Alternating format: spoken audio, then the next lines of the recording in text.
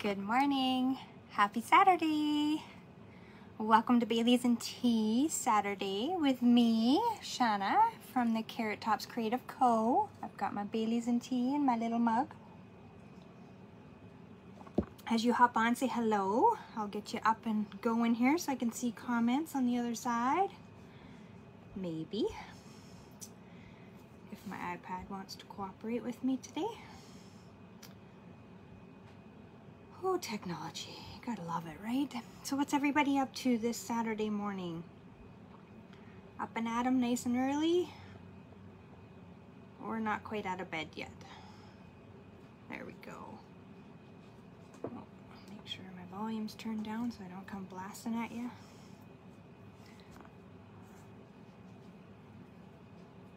Okay, we're ready to rock.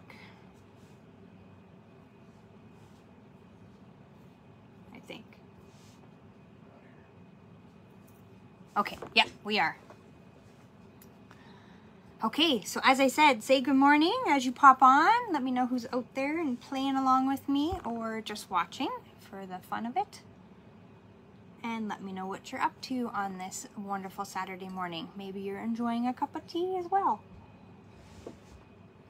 Just a few things to chitty chat about before we jump into our project. Celebration is coming to an end at the end of the month. So we're gonna have a little play today with a couple of products from that. One that was initially released in the catalog, and then we've got a lovely bunch of things that got added on afterwards. So one of those products we're gonna play today was an add-on to that. So it's lots of fun. So as you hop on, say hello. I'm going to flip you around. You don't need to see me anymore. And we'll get right into the project and then all the extras that I like to share with you. So if you get kind of dizzy, look away for a second while I flip you and we'll get started. Hey, I got that down pat, don't I? There we go.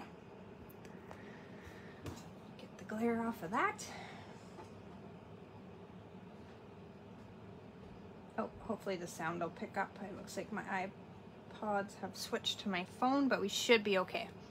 All right, so Celebration ends at the end of August, so we're coming to an end real quick. A couple things that are out of stock, as I've told you before, are the cards and envelopes, which we are going to use today as a background, and these wonderful tree lot dies. But friends, of course, I'm stocked up and ready to go. So if you've missed something, as when I ask in my posts, if you have created anything with what I'm showing you, please post a picture. That's how you get into draws to win prizes and fun things. And so you may have missed out on one of those items that is now not available anymore, and you may be able to win it. So post your creations because I want to see them, and so does everyone else.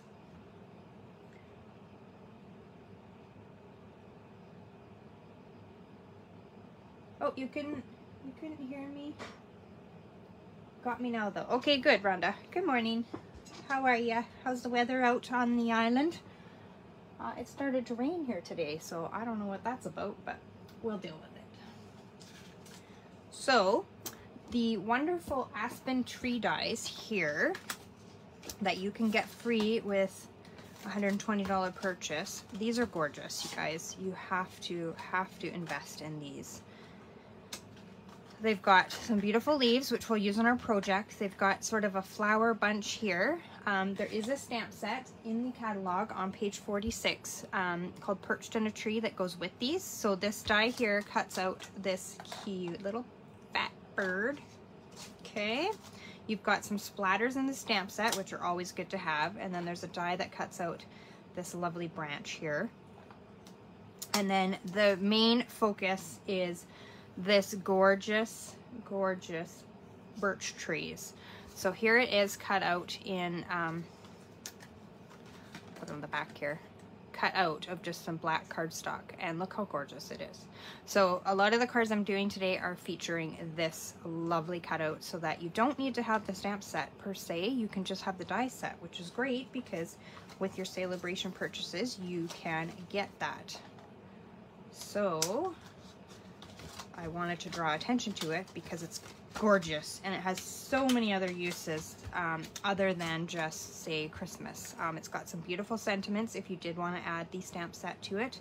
No matter the season, I'm here for you. Let heaven and nature sing, which is obviously Christmas. Wishing you an abundance of peace and joy. And no, that's not what it says. Wishing you abundant joy and peace. Your kindness warms my heart, which is really cute. So some great offerings still there. And then of course they added in a bunch of embossing folders, some of the foil, the flower and home dies, the dots and spots die. I can't talk today, which I ordered because I love it. Craft gift boxes. So if you're planning Christmas gifts for neighbors, friends, work colleagues, anything like that, those little boxes are very, very cute to package your cards in.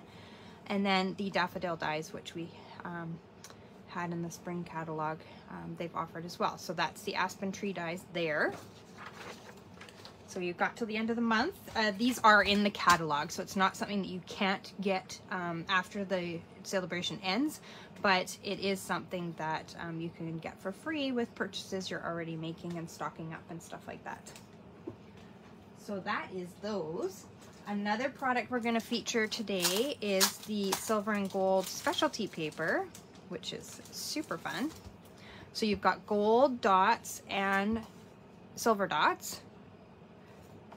And then you've got silver and gold stripes. So I have a sample of a card using the gold stripes to show.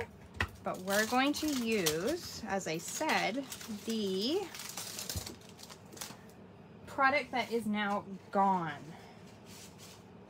So that is, let me just get my little envelope here, is those cards and envelopes.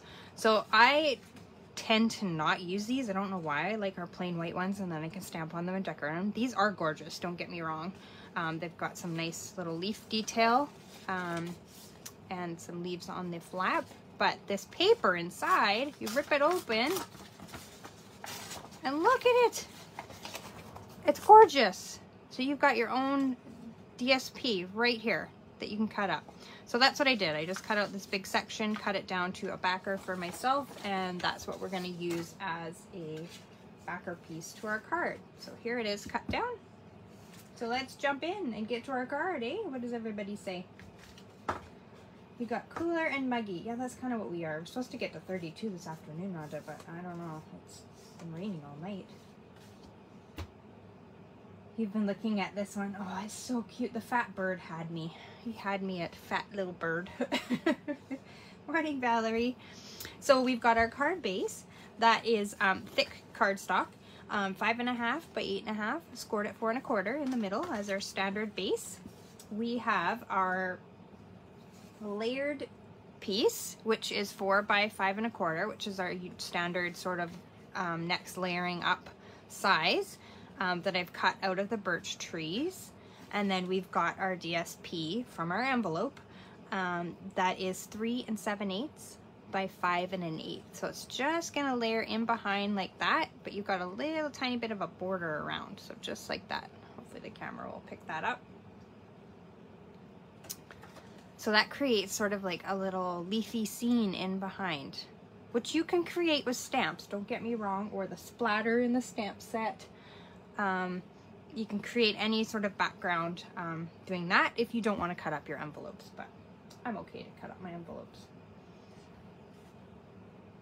You got wet walking Molly. Oh, poor you. So we are going to, now do you want to see the finished card before, or do you want me to just put it together and then you see it? You let me know. Well, I kind of get my pieces organized off to the side here.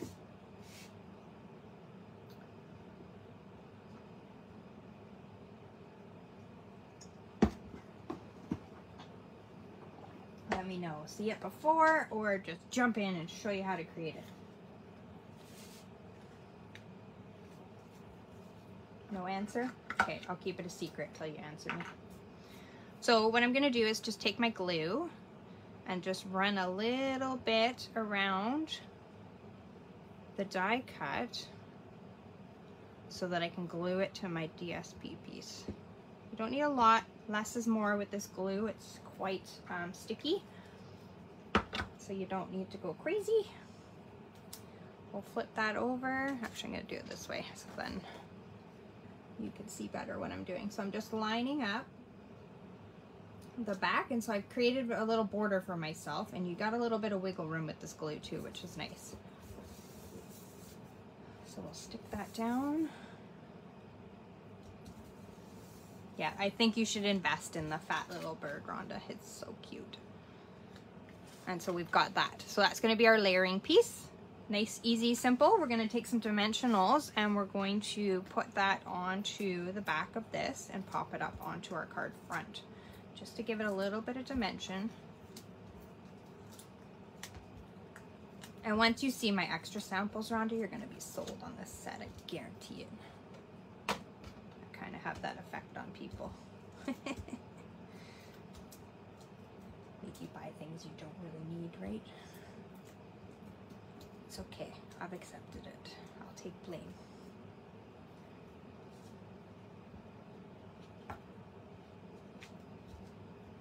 All right, so we'll flip that over and we will center that as best I can without being over top of it and seeing. Okay, and then we've got some gorgeous leaves. So these are the leaves cut out of the pool party cardstock. Aren't they so pretty? The detail in them, they're just gorgeous. Big fat leaves that you can manipulate. And then out of my favorite paper, the Distress Gold, I've cut 2 more as well. So the gold and the pool party just, oh, they just pop. Okay, so now we're going to layer our leaves. So I'm just gonna kind of stage them out ahead of time, just so I know what I'm going for. So we're kind of going for a little bit of a look like that, and then we're gonna have our sentiment down at the bottom as well. So I think that'll work. Just a little bit of glue, or you could use a dimensional or a glue dot, whatever you have handy. I just have the glue right next to me, so I might as well use that. And I'm just sort of layering them over top of each other. And I'm not gluing the whole thing, I'm just gluing sort of the top of, or the bottom of it, sorry, near the stem. I think my glue is almost out. And then I'm gonna flip this one sort of to the other side so that it's got a little bit of dimension there.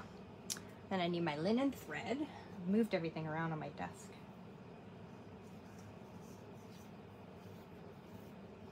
So Valerie, do you have this Perched in a Tree set? Is it on your wish list? I know Rhonda's thinking about it. I may have sold her.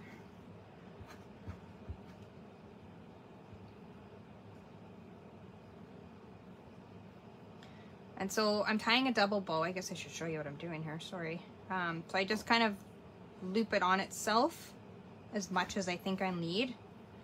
You may have to play around with this depending on how big you want your loops and the length that you need. And then you find at the end that you need to cut off. So one of the loops will be your cutoff.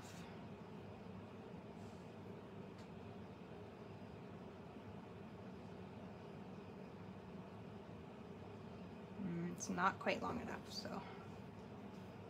let me just make that longer and try it again. So really you're just getting a double bow. But I want it to stick out from underneath my sentiment, so I want my little ears to be fairly big. And then just pull your tails until you get what you want. That should work. And then cut off the extra. And then your little loop, you'll just want to cut to make 2 little tails. Just throw that out of the way. And then sometimes, because it's spooled up on that little cardboard thing, you have to kind of play around and straighten it out a little bit. And so this bow is just going to go down here like that. And we're going to use a glue dot to attach that.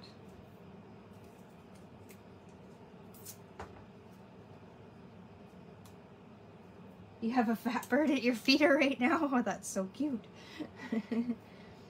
We had, oh, I think it's a chickadee. I'm not a real bird person, know which one is what. Sitting on our fence this morning. I've taken down all my flowers because they died in the heat this week. So I don't know if he was looking for some seed or what, but we're gonna put up some feeders, I think. Drive the dogs crazy with the birds flying around. So I've just kind of put that on an angle and I secured that with my glue dot. And then I've got the sentiment, no matter the season, I'm here for you, just on a piece of crumb cake embossed with white. The crumb cake piece is 1 by 3 inches, and then we're just gonna layer that sort of over top of our bow and just like that. Pretty, right? Now it may look familiar because it's out of the catalog.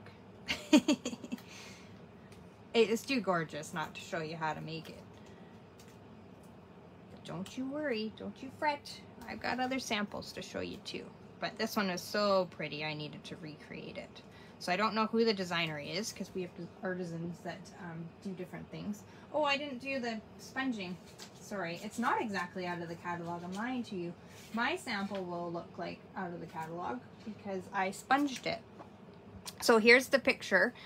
Basically they just sponged with some, I used gray granite on mine. You could use smoky slate. And they just kind of highlighted the birch branch before they did it. I totally didn't even look at my sample and copy it. But that kind of just highlights it a bit more, which is pretty as well. So either way, when I put them side by side, you're gonna say I love them both, and that's okay. So here is the other one that I did highlight with gray granite. I should have looked at my sample as I was creating. Pretty, right? I love it. I love it. What do you guys think? You tell me. Oh, you don't have this set, Valerie. Oh, maybe I convince you too. So, you know, I shared this card with you a while ago, and this is the little fat bird that got me, right? And I have a bunch of the Horizon Designer Series paper left, which you may as well because it was gorgeous, and I'm sure we all stocked up. And then just doing some splatter with my blender pens and just created a little background scene. This die set is great for backgrounds. So that's another reason why you may want to add it to your collection because it's absolutely phenomenal. But a good technique to use that free paper, that silver and gold specialty paper, is to use your blender pens and do some coloring. So this one I've just sort of done some fall coloring. Some, oh, what did I use? Mary Merlot and some pumpkin pie. And then with the die cut that I showed you earlier, just layering that in behind. I'll just put it on my desk so you can see better. And then taking a few elements. So these are out of the Textured Chic, stamp set. Stamping those in just some fall colors, add in sort of, you know, some foils, and you've got, add a little sentiment, and you've got a great sort of fall background as well. You love that one too, Rhonda? Yeah. Yeah, it kind of just adds a pop when you use the sponge dauber and just kind of highlight those things. And obviously you want to do it before you attach it to your Designer Series paper. So isn't that pretty? And then another option is a wintry scene and doing it with Night of Navy. And it kind of looks like snow when you put it in behind, right? I love it. Great way to use up this paper if you've gotten it. And then I've just gotten some little elements. I have a little bowl that has all my little extras in it. So I just pulled out one of those wonderful snowflakes, which you could just add there. And then you could put a little penguin. I had him in my little collection. And then, you know, a Christmassy warm wishes or something like that you could put on there. So it's kind of cute. Or you could do a whole little family of penguins down there. And then another one for fallish, because, you know, Halloween's around the corner. I took the gold striped one and I did a little Halloween background one. So this set is retired. That's the cute pumpkins that came out last year. And then these are the Pika Hoot dies that are a couple of years ago now with the glittered black designer series paper. And then I can't talk today. The spiders are just embossed in white, and then I use my chalk marker. So some retired stuff on this thing, but you may have these in your collection. So a great way to use them, or use something with the newest pumpkins that have come out. That would look gorgeous as well. I just thought this was super cute. So that's a little folly Halloweeny one that you can create with this. So many possibilities with this paper and with that background. What do you think, you guys? What background on this fat bird, Rhonda, do you mean? Or are you talking with the backgrounds that I showed you here? With these ones with the blender pens. Or with the blender brushes, I apologize. You tell me which one and then I'll tell you what it is again. Then I'll show you some more samples and then I'll answer that when you type it out. So this one uses the gold and silver DSP from the Celebration, kind of making like a snowy background, and then of course that brushed or distressed gold paper. This is very simple. The little banner was just tucked in behind the birch cutout, and then just some simple gold brush dots. Very easy, very simple card to put together, just on crumb cake cardstock. And using that designer series paper. So showing you how to use up that designer series paper. The dotted. So that is out of the Celebration. That's the silver and gold specialty paper. It's 6 by 6, and then it comes with the stripes and the gold and silver dots. So that's in the catalog. That's the $60 level to get that. Yes, the foil DSP, that's it. And then this one is a great way to use. So when you have this, you'll have a negative cutout. So I just used this negative cutout. I took a piece of 4 by 6 layering. I put that over top. I took my blender brush and my crumb cake ink, and I blended out the trees. Okay, and then I took the oh, which one is it? The timber embossing folder. I always want to call it woodland, but that woodland is expired or is retired. And then I took some, I don't know if the shimmer will pick up, but this is shimmery white cardstock for the tree or for the bird and the branch that I watercolored with just some different coloring and my watercolor brush. And then I added the linen thread and just a little sentiment piece that I had lying around, and you've created sort of that negative silhouette on that background. Isn't that gorgeous? And this isn't my design. This is Claire Daly. She's an Australian demo, but she did this negative space. I thought that was brilliant, so I did a rendition of the card that she had done. So isn't that pretty? So yeah, you have another option to make a stencil and then use it for other options as well. You could also do it over this paper and do the same thing and just have that negative space filled in. So those are my samples for you, everyone. So have I convinced you to buy the Aspen Tree Dies and the maybe Perched in a Tree to go with it? But you do not need to have them go together, but obviously that bird won't cut out anything for you if you don't have this set. Or the branch you could use definitely in other things, but and then the splatters, so you can create, as I said, the background of this with those splatters instead of using your Celebration envelopes if you want to use those as regular envelopes. So almost what I gotta do to tip you over the edge, Valerie. You'll see my extra samples on my Facebook page, Carrot Tops Creative Co. on Wednesday. I always share a bunch of extras there that you don't see in the live, so you've got some extra inspiration. And there'll be some other Celebration shares this week. as I create some more goodies to show you what is still available to get during celebration till the end of the month, and then we move on. Classes will resume in January. Oh my goodness, you guys. In September, so I'm just planning out all that. So watch the page for the events as they get posted, and sign up for the ones that you like. And as far as I know, there's nothing too pressing in Stampin' Up! World.